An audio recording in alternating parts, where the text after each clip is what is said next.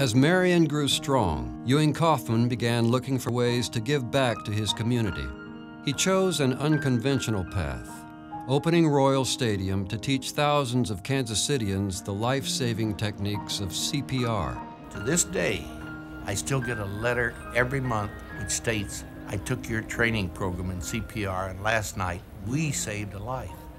It can't help but give you a thrill to know that something that you did that many years ago is still effective today. In the winter of 1979, Mr. Kauffman's sense of civic responsibility was put to the test when Marion Labs was asked to participate in a program designed to help low-income people stay warm. The request set into motion a chain of events that would profoundly impact the rest of Ewing Kauffman's life.